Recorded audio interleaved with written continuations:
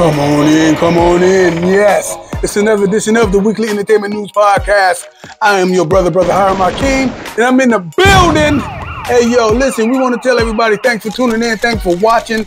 We do this thing every Tuesday. Sometimes we might not. Sometimes we might come in between Tuesday. If the news is popping, we do exactly what the newspaper does. We hold the press, we stop the press to inject some credible news and stuff like that. Speaking about credible news, we want to give a shout out to the Reporter newspaper. The Reporter newspaper is Blackman, Ohio's only, Akron, Ohio's only all-black publication, owned and ran and edited and distributed by African Americans here in Akron, Ohio. So we want to give a shout out to them because without them, we wouldn't have this news to talk about. We need to talk about what I'm wearing right now. Big ups to the Cleveland Cavaliers. You know, Cleveland is only a couple of minutes away from this particular area. So this is Cleveland Browns country, and this is Cleveland Cavs country. We made it to the second round of the playoffs. We're playing Boston. Hopefully, we will do what we have to do. Donovan Mitchell is going to do what he have to do, and we are going to kick some goddamn ass. That's all I'm saying. But anyway, we might as well do what we came here to do. Let's go, Drizzy. Let's go. Kendrick. Woo! All right. Let's talk about this, man. Everybody is talking about this. There's a lot of different things in a lot of different angles. I could talk about this thing. Who won the battle? Is the battle still in progress? Who is doing good and who is doing great, right? We will talk about, at this time of me recording this particular podcast, we will talk about the last joint that Drake dropped. It's, well, the last one I heard was The Heart Part 6, okay? Now, in this particular joint, he sound kind of sad to me. I'm gonna keep it a buck. I ain't gonna spend a lot of time on this, but he sound kind of sad on this, as almost remorseful. I mean, you know, remorseful that he didn't even have to speak on the so-called pedophile allegations that's being thrown at him from our brother Kendrick Lamar, right? So he's literally is on the defense. Drake, I'm saying right now, is literally on the defense, talking about trying to clear his name from all this quote unquote, what they saying is fake that Kendrick is saying, right? Even at the end of the record, Drake seemed as if he's done, but we don't know. You know, but it sounded like he was waving his flag, but the way everybody was talking about last night, it's like, even if Drake wanted to wave his flag, I don't think he will be allowed to, because it's too much negative talk about it. Then I heard Kendrick Lamar still have some more stuff in the chamber to shoot at brother Drake. But let's just talk about something different. We ain't gonna talk about the songs per se, even though They Don't Like Us is the banger of the damn year, okay? We ain't gonna talk about how dope that song is and how it's connecting the whole West Coast and the Midwest, and even people on the East Coast is loving this song. This is a universal club banger. They're calling it a bop. You know, that's how they talk these days. So this is a dope joint.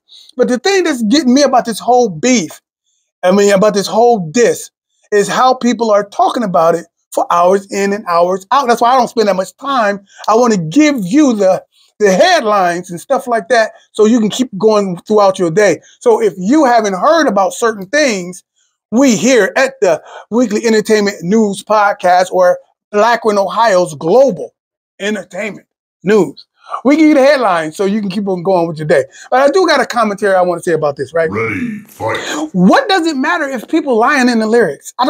This is entertainment. Since when, damn it, everything got to be so goddamn real that if it's not real, that means the round wasn't won?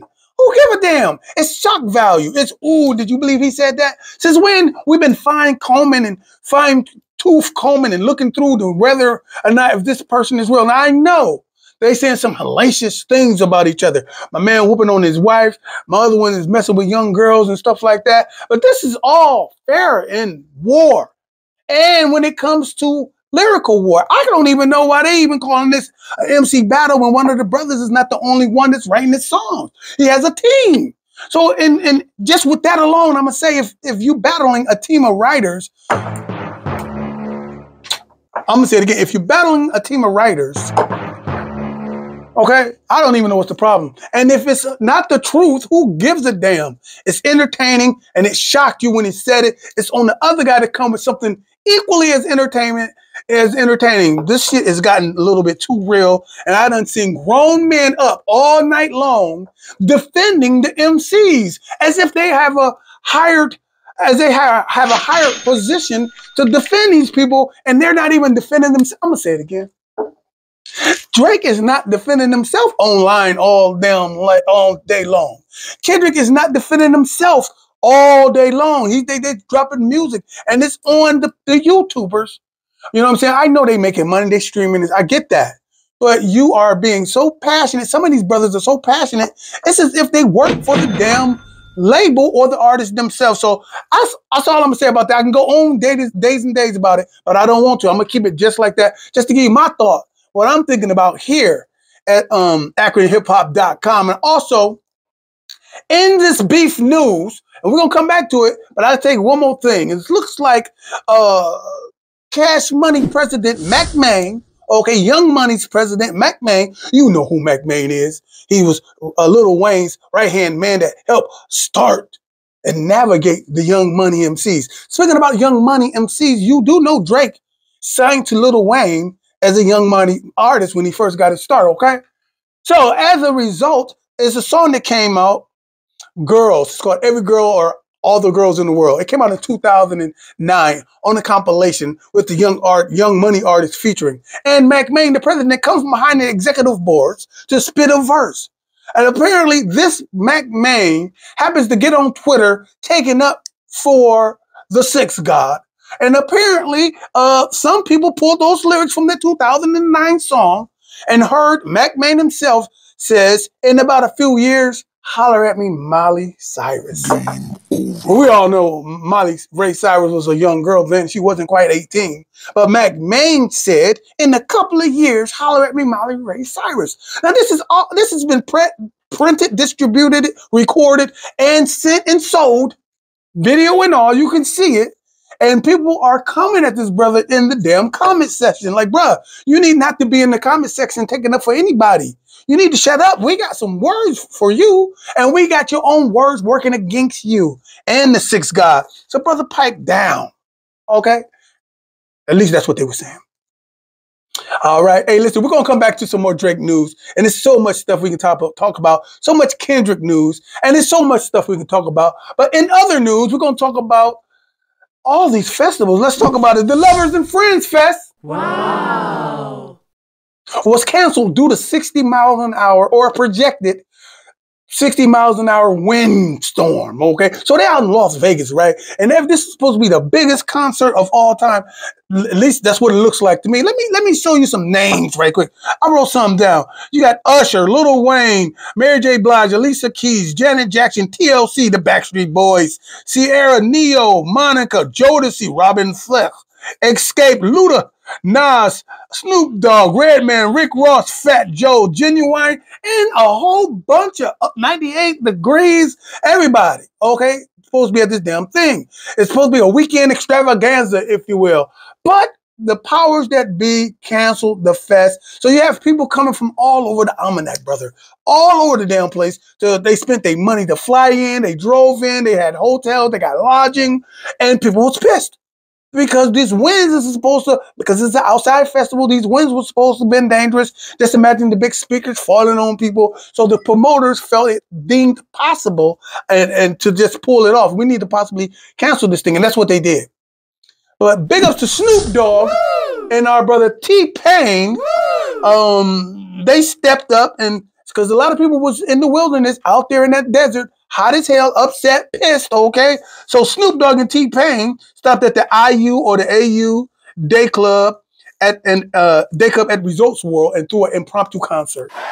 That's right, Snoop Doogity Dogg and T-Pain threw an impromptu concert to some of the fans as if they understood that, hey, we understand your anguish. We understand what you're going through. We're still going to be here for you and yours, you know. And then our brother the night before, Usher, did his thing at the Jules nightclub at the Aria Resort and Casino. What? So these people was doing some impromptu stuff. But I'm going to tell you this. Don't think it was just all free love. We're talking about Vegas where money is limitless. So you got this huge concert, understand, has been canceled. And we do know that the artist who was booked on the show got paid to show up and perform. So they got a nice purse to be there. Now, they probably didn't get the back end because they didn't have to perform. Some of them probably did. But here's what's incredible. Here's what you got to know. Why we see people like Snoop Dogg and T-Pain and Usher still stay after the fact and show some love to the people. On the first thought and first glance, we think these people are showing some love. No, they got a bag. They were there anyway. So they management team, whoever from Usher, Usher already connected with Vegas, Snoop Dogg and T-Pain. T-Pain was already connected with Vegas, okay? They offered him a bag to do a little impromptu show at these resorts. And it was a big thing. So big ups to Usher, big ups to Snoop Doogie Dogg, and big ups to my brother T-Pain for staying in the game and letting everybody know that it's going to be all right. They're saying they're going to try to do something later. I think next year should be even great. Don't try to force it because everybody's still getting their refunds. So that's a big thing. All right. Speaking about big things, Kim Kardashian in the news. Oh my God. Well, recently she was on the brand new show. It wasn't not a show, it was a hot show on Netflix. It was called The Greatest Roast of All Time. And this was featuring the GOAT of all time, Tom Brady, the quarterback extraordinaire. Okay. So they had all these comedians, Kevin Hart included, Gronk, somebody who used to play with. They said even Bill Belichick was on the podium trying to take shots at my guy, at the greatest of all time, Tom Brady, right? So it was a festive event. It was live on Netflix. Netflix is doing some incredible stuff. So you already know Netflix is doing the Tyson fight and everything live. So they did this live as well, right? So check this out. Our girl, Kim Kardashian, gets up to do her little song and dance to try to roast the GOAT, but they booed our sister. Or should I say the sister? However you want to look at it. They booed the lovely girl and booed her so much it was hard for her to even get the words out as she was trying to get along with her little monologue. And needless to say, it didn't work in her favor, right? And so she had to leave off. She was escorted off, if you will, with shame. So big ups to Kim that she said she took it with a smile. She understand. But what it showed to me is that a lot of people don't like Kim for some reason or another. A lot of ladies hate on her because of the way she looked. A lot of people hate on her because she got fake body parts. A lot of them say she's a culture vulture. In any event, let's give it up to the people who kept it real at this damn event and gave her how they really feel. Speaking about how they really feel, look like my man Jim Jones showed two people how he really feel. Well, it comes down to say that Jim Jones was in the Miami airport or in an airport on his way to Miami or just being landed in Miami. And apparently two guys jumped our brother, right? Okay, apparently he is coming up an escalator. You saw it. If you didn't, I'm giving it to you word by word, play by play. Jim Jones is going up the escalator, right? And apparently he said he was minding his own business and these two guys started fighting on him. Jim Jones grabbed one guy, threw him down the damn escalator, boom, busted his style wide open. And then as Jim Jones is handling this one guy, another guy come over his back, pummeling. Then it got broke up. And apparently Jim Jones was trying to explain to the people they jumped on me. I was just minding my own damn business. Well, it was later stated by Jim Jones to TMZ that he was just minding his own business and they picked with him. He's all right. He later showed up on Instagram showing everybody that he was at the party that he was promoting in Miami and everything was greater later. So big ups to Jim Jones. And a way to stay in the news. Again, I don't buy everything that I read in the news, even though I am the news guy. I do believe these people use social media to manipulate their brand, to keep their face in the place, their brand at hand. That's what I'm saying. I do believe that it's possible that in some scenarios, people have camera people or phone people standing by for these little publicity stunts so they can be shown and get their name clocking again in the stratosphere. I'm not saying our brother Jim Jones did that, but I'm just saying people definitely do that. Speaking about what people are doing to keep their name in the face or their name in the place and to paint something great so that people can see, it looks like P. Diddy is doing the same thing. with the help of TD Jakes. That's right. A video comes up on Surface over the weekend. P. Diddy weathering the storm, okay? You can see that P. Diddy is trying to say in so many words with this short little promo video that the storm is coming, but I am God body and I am standing in the storm, weathering it because I was made for this. And not only that, I understand that this too shall pass. And this piece of propaganda, this piece of marketing is letting you know while you listening to the beef between two people, you know what I'm saying? While you enjoying the back and forth of the beef and the entertainment, you are slightly forgetting that P. Diddy is standing in the face of the storm and his too shall pass. I believe this is just a piece of propaganda to get you to know that this whole P. Diddy thing is going to come to an end quietly. It's going to dissipate. So keep your eyes on the prize. Let people know that you really know what's going on in this particular position. We are conscious to stuff, and we're not just wrapped up in foolishness all the damn time. Speaking about foolishness all the time, how about some of the time? Meek Mill just seems like he don't want to let it go. Surprise! Right? It looks like he and his Sixers, because you know he's from Philly, took a loss at the playoff game this past weekend. That's right. New York took it to our brothers, the Sixers. Unfortunately, it looks like someone took it to more than just someone's took it to our brother Meek Mill's outfit. As you can see, this brother wearing a skin-tight see-through shirt with some black shorts. And they're saying stuff like, on Twitter, bruh, you making it hard for me to ride with you with all this zestiness you showing. You showing all this zestiness with this shirt showing your nipples and all types of foolishness. Come on, man. Now you know what I'm talking about. This man knew exactly what type of response he was going to get with this damn outfit. He knew it. At the end of the day, he ain't said nothing, but he knows this is going to keep his brand at hand, his face in the place. These people ain't stupid. That's what this thing is made for. Okay? Keep it up. Okay, listen, it's time to pour the tea. Pour the tea, goddammit. Pour the tea. All right. It looks like our brother Jeezy is claiming that the only reason why his ex-ladies, or soon-to-be ex-wife, Jeannie Ma, is smearing his name is because he don't want to have another baby with her. Oh. Okay, now I hate to talk about this stuff like this, but at the end of the day, it's in the news. I'ma say it again. Jeezy said the only reason why his lady is trying to say he's physically abusive on at least one occasion and he's not a good guy is because the girl wants to have another baby with him. And Jeezy says, hell no, I don't want to have a baby with you. You're not, I don't want to do that. And he says, it is the truth because he can bear witness because she's been going to the IVF specialist to help the process take place. Those of you who don't know what IVF specialist is and what they do, they help a person with birthing the baby. Some people have unnatural causes on why they can't give birth, and so they need extra added help to have a natural to conceive a baby naturally.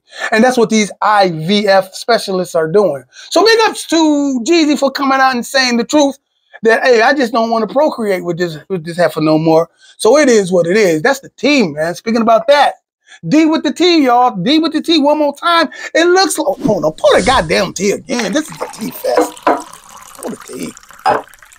It looks like our beloved sister, Ice Spice, is blasted by her former friend for calling Nicki Minaj some choice names. I'm going to say it again. It looks like Ice Spice's friend, let's call Ice Spice's friend Baby Storm. Listen, this is what's happening, okay? You get a hater. Somebody hates, like this Baby Storm girl. I'm going to call her a hater, yeah, because that's what I read, right? She is a soon-to-be rapper. She's rapping, but she haven't popped yet. And apparently she was once a good friend of Ice Spice. So she had some conversations with Ice Spice that friends have. So apparently, it looks like, based on this here text or this expose that Baby Storm put out against our girl, Ice Spice, she said that, hey, Ice Spice called Nicki Minaj ungrateful and delusional. What you talking about, Brother Hiram? What you talking about? Okay, she's simply saying, Ice Spice has said, when that song Barbie came out, the company got in touch with me to do the song. She said, what I did was extend an olive branch to our beloved sister, Nicki Minaj, because that Barbie is her brand, and I think it'd be a good joint, which is why you see Barbie and Nicki Minaj together. And she ironically calls Nicki Minaj delusional and ungrateful. But that was a conversation. Apparently, if she did it, that was a conversation between her and her friend. But apparently, Baby Storm put it all on not Instagram, but Twitter. And now Nicki Minaj got a hold to it, and she tweeted some choice cuts that wasn't that nice. She said, "Good morning, Barbs. As promised, this is how ISIS really feels about your queen." Nicki Minaj says, "Ungrateful, delusional. Just like y'all, just want y'all to know that this ain't the only time the lovely girl or the hater friend Baby Storm has tried to hate on your girl. It looks like she's been hating for a minute, and it dates back into April the 27th. See, this is the part where I need a lady giving y'all this lady tea. Okay, because this is ridiculous. Apparently, at the end of the day, she says about our lovely sister Ice Spice that she was only friends with another girl, Cleo, short for Cleopatra, because Cleopatra was a sister, a dark sister, okay? And she said the only reason why she was kicking it with her is to help people see her as being an African-American girl. Now, I might have put a little extra sauce in it, but that's what she damn near said. And that's what she said. So big ups. If you want some more tea, get in touch with the Reporter Newspaper, online.com, and you will read that. Speaking about the Reporter Newspaper, online.com, one more time, without them, this would not be a factor. I would not be sitting up here giving you all this news. This is the fun thing I love doing. I think it's great because I write articles as well. So basically, what I'm doing is giving you all the information that I'm going to in turn make some type of article with that I do every other week or every week, depending on how I feel like writing.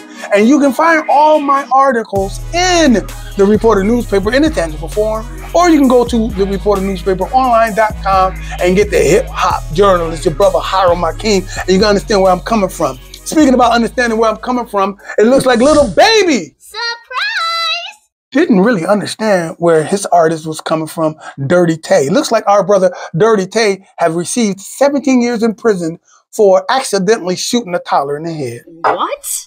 Oh my God. So it looks like our brother, Little Baby from the ATL, okay, signed a murderer.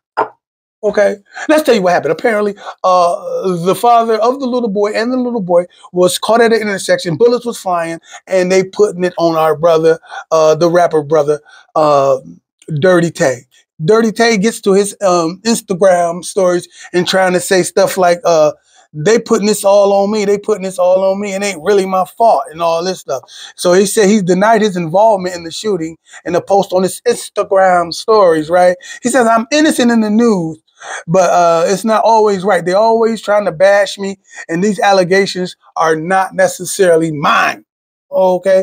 But according to the Atlanta Journal-Constitution, police arrested the 24-year-old Dirty Tay, whose real name is Contavious Wright, during a traffic stop on August 19th, 2002, and booked him into the Fulton County Jail on a dozens of counts.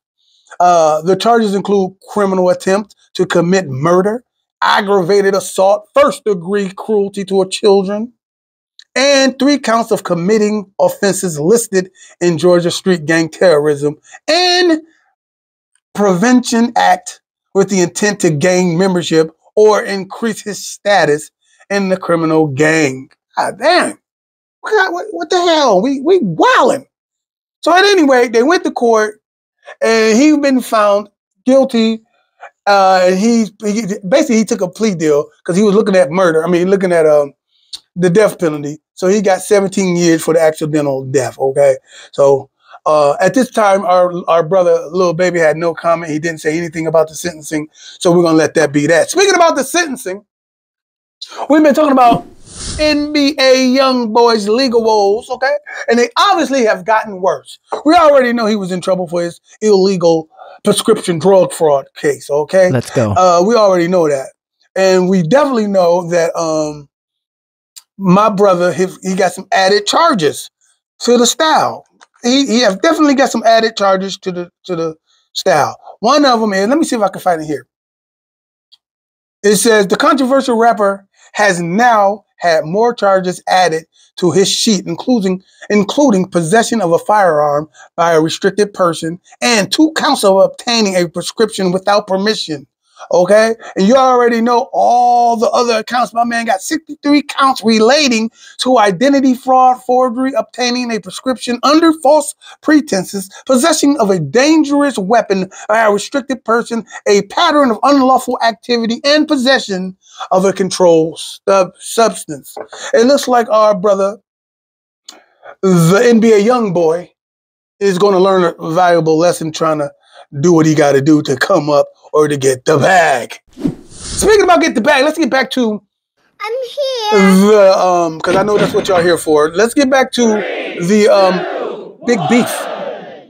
Okay, let's talk about it. I told you it's a lot of stuff I want to touch on, but I don't want to just put it all up in one particular part of the show to where you think I'm just feeding you nothing but the beef. But here we go. Look like our brother Gilly the Kid come out of nowhere and says, "Game over." He think Drake won. Now, people are wondering, like, what the hell? Why is Gilly so strong? You know who Gilly is. Okay, you do. He's from the hit podcast. I love his podcast, him and his cousin, man, $1 million worth of game. But people are saying, how in the hell can he be so aggressive with his judging this match on how K-Dot lost his match to our brother Drake? Well, we do know that Gilly the Kid, some are saying he's only doing this so he can get a interview with Drizzy himself. But I'm here to tell you, don't act like you don't know that Gilly the Kid is connected to Cash Money. Goddamn. Don't act like you don't know he's down. He once upon a time was down with Young Money. Don't act like that. So he's biased. Okay. Big ups. He's biased. He's a real MC too. I mean, I'm not saying that Drizzy ain't a real MC. But come on. Now, this is, at this point, it's preference. So big ups to my man Gilly the Kid for wearing his love and his heart on his sleeve. But this has been, at this point, is ridiculous, all right? Speaking about something that's ridiculous, we're going to keep with this beef, okay? And then like Metro Boomin, the St. Louis producer who's instrumental behind this whole beef, okay? Put out a song called BBL Drizzy. That's right. He put out an instrumental. Now, a lot of people are saying he's not that instrumental because he's been talking with production. Okay, he's been making the beats say shit. Well, on this particular song, he's literally making mockery. I don't know how in the hell he got this sample, making it sound like it's a 1970s sample over this robust, thick beat.